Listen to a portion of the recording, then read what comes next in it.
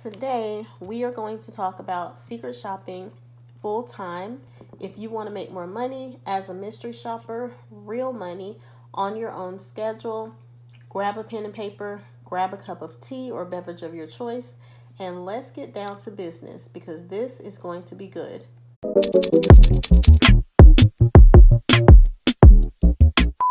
What's up, shoppers? Welcome to InfoShook. I'm Dee, and I share insider information to help you maximize your earnings as a secret shopper.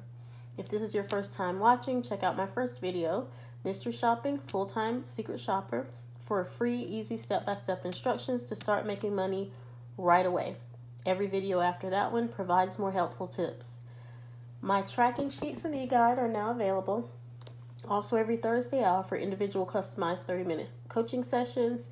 During your coaching session, we will do a review of your financial and scheduling needs, and we will make an assessment of available shops in your area.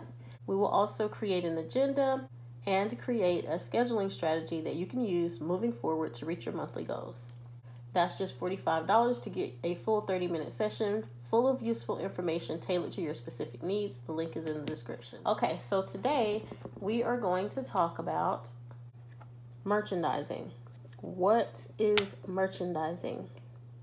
Some of you may be seeing merchandising offers popping up for you, and you're kind of wondering what that is.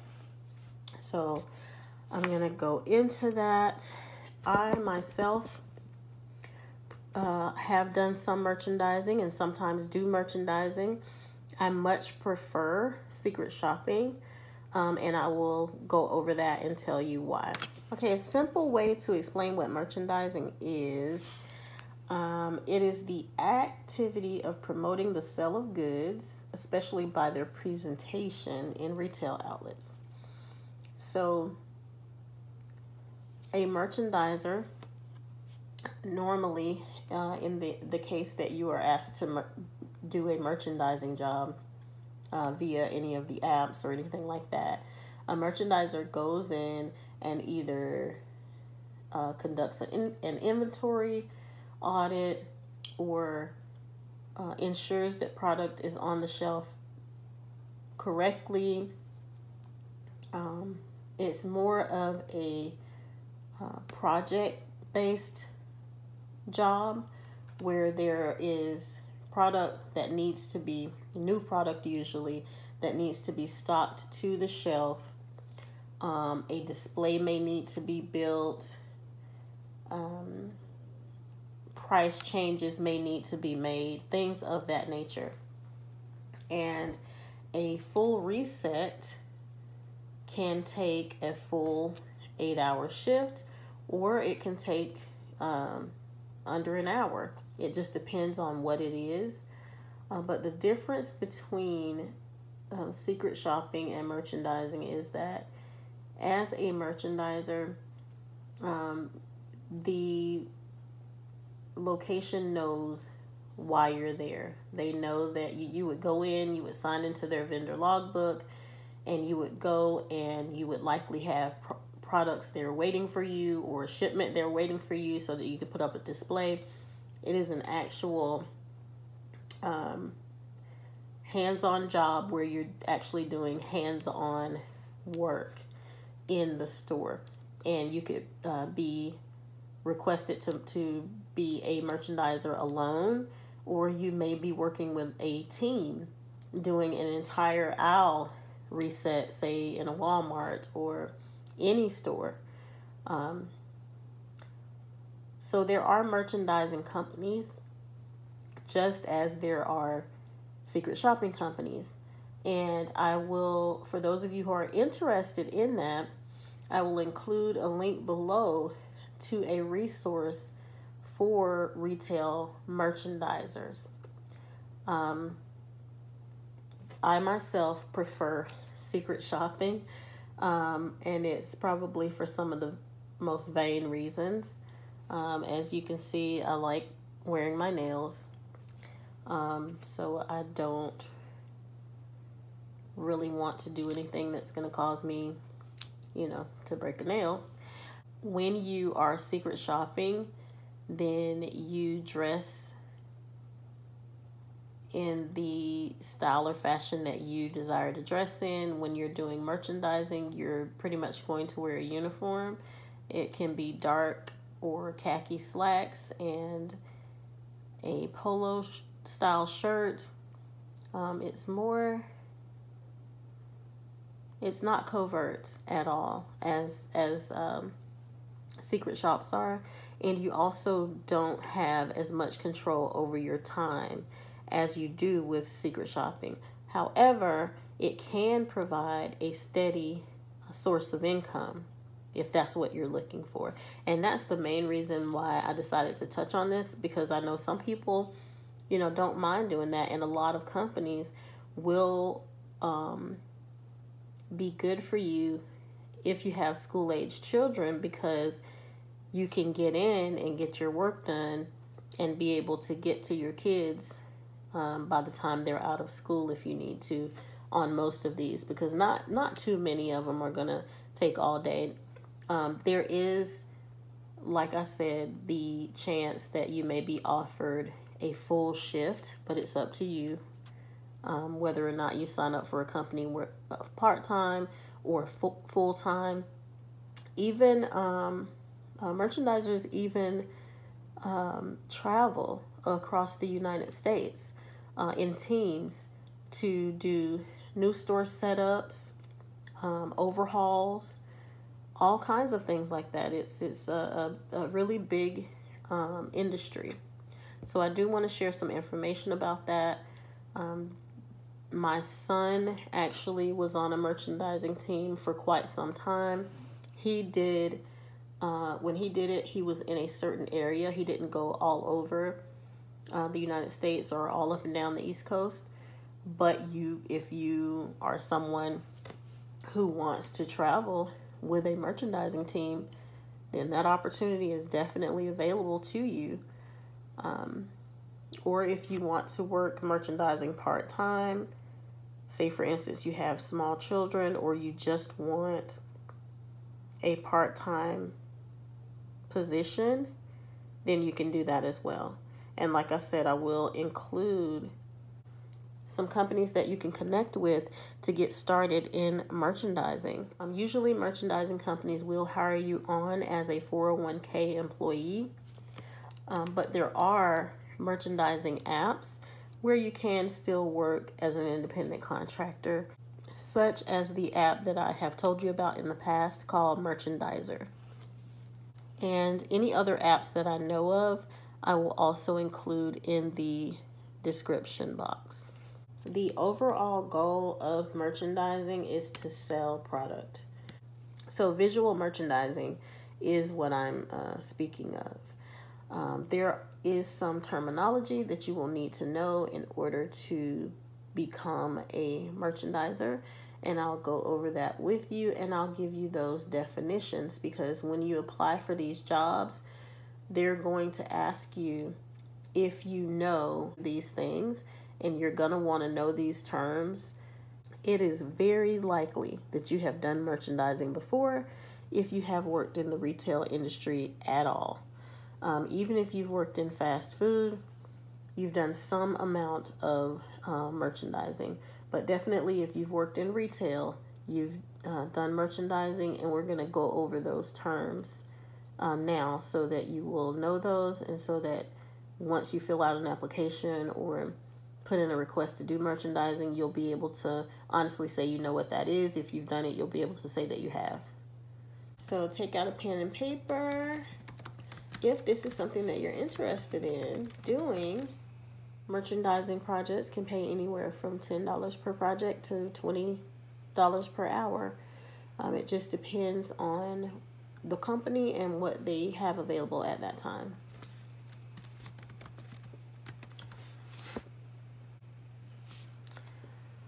Okay, so there are a ton of terms that you need to know. Action alley. The action alley is the central aisle around the store where there is generally the most open space, and retailers will prompt shoppers to make impulse purchases by positioning displays along that main aisle. It also sometimes is called a racetrack. Audit. An audit is a way to ensure compliance and performance of a merchandising display. So when you do an audit of a display, you're ensuring that the products are in the right place. You're making sure that it's set to planogram and that the correct labels and signage are used. Okay, planogram is another one of your words that you will definitely need to know. That's a big one. A planogram is also called a POG, and these are visual diagrams that are printed out for you, and they show you exactly where to place specific products on the shelf within an aisle, and the reason that everything is positioned the way that it is on the planogram is to maximize sales. So it's pretty much a blueprint for you to follow as you build the section of the products facing the customers. And so that is a planogram or a schematic. Backstock is just inventory that's kept on a pallet, in boxes, in the back room until it's needed, so that you can replenish the displays on the sales floor. So backstock is just what it sounds like, it's backstock. Next is a clip strip. A clip strip is a display. It's usually a plastic display, long. It has clips or hooks on it at regular intervals, and you hang the merchandise down the clip strip.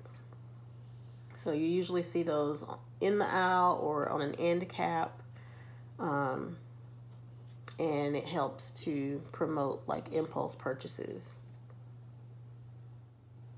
Cut-in is shifting or moving merchandise to make space on the retail shelf for promotional products. So between major resets, you'll typically have cut-ins, and or it'll be called a new product introduction. Next is a display. You'll need to know what a display is, which is pretty self-explanatory. A display is a presentation of the store's products used to entice the customers. An end cap, which is a word you just heard me mention, is a display at the end of the aisle. End caps offer a competitive advantage for brands. They're more visible. They're usually for new or seasonal product, and it helps to promote impulse purchases from customers who would otherwise just walk by. Walgreens and Walmart are big ones for the end caps. Okay, next is a facing. A facing will describe how many rows should be facing on the shelf. So you'll see this on your planogram. A product, for example, might have 2 facings on the second shelf up from the floor. And it's also, this word facing is also used to describe pulling products forward so that they're flush with the shelf. That's also known as blocking, straightening, fronting, zoning. All that is facing. You know what a fixture is, which basically is a piece of furniture or equipment that is used for a display. Gondola. A gondola is a freestanding fixture. It has a flat base, and then it has a vertical component with notches or pegboards in it, and they can be customized with shelves or hooks or display accessories. Another word that you need to know is MOD, term you need to know is MOD, and that's for modular. So different retailers use MOD in a lot of different ways. For one, it could be manager on duty, but that's not what we're talking about in merchandising. A mod can also be a POG or planogram. And sometimes it's used to refer to 1 4-foot section of an aisle. So if an aisle, say, has laundry detergent in a 4-foot section, that's the 4-foot mod for that product. OOS is for out of stock. So when a product sells out and it leaves an empty spot, if there's no product in the back when it's scanned, then that product is out of stock, or OOS. Another term is OSA, which is on shelf availability. And that just lets you know what's available on the shelf. Walmart uses the term OSCA, and that means on shelf customer availability. It's the same thing, but Walmart just has their own term for it.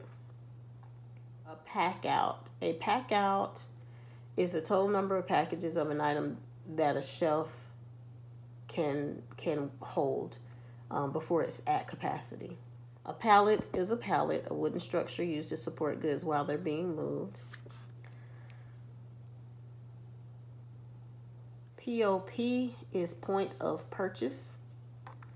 Point of purchase, usually you'll see promotional signage or collateral that's not a part of the regular store, but it's next to the product that it's promoting. So it may be like a little flyer or a little sign. It'll just call the customer's attention to a discounted price or new packaging, or it may be some coupons or special offers. So that's what that is. So the next term is RSA, Retail Sales Associate, or RSP, Retail Salesperson. Those are the employees that work in the store that you're at, or the retailer that you're at. And as a merchandiser, you're going to work with store management on behalf of whoever the vendor is that you're working with.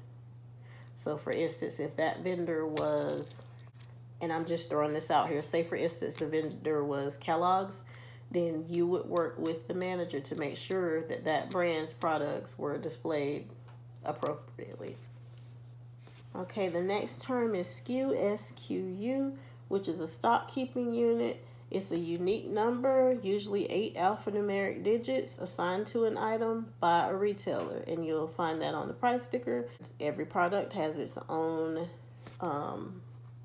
SKU, depending on what it is, what size it is, and what flavor, etc. Finally, you need to know the term UPC, which is Universal Product Code.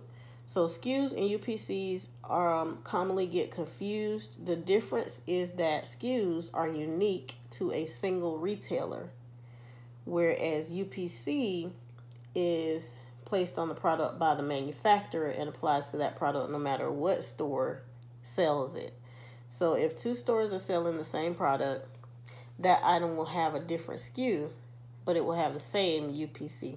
So a SKU is unique to the store, and the UPC is unique to the manufacturer. Okay, guys.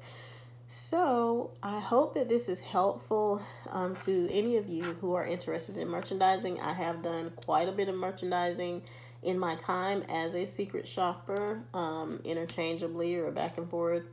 I have a passion for secret shopping, but I know a great deal about merchandising. What I may do is try and find someone who is into that and may have a channel and can give you guys some feedback. I definitely will put links in the description to help you with that. If you have any additional questions about merchandising, do use the links below. But if you have questions about secret shopping, I'm your girl. As always, guys, I do want to provide quality information that you can use right away to create your next paycheck. Coaching sessions, again, are now available. Also, if you haven't already, pick up your e-guide and join the August 10th booking party for Secret Shopping at 7 p.m. Your invitation will be sent to the email address on file at checkout. Register quickly because I will be conducting these booking parties in small groups so that each member of the group can be addressed. Thanks so much for watching.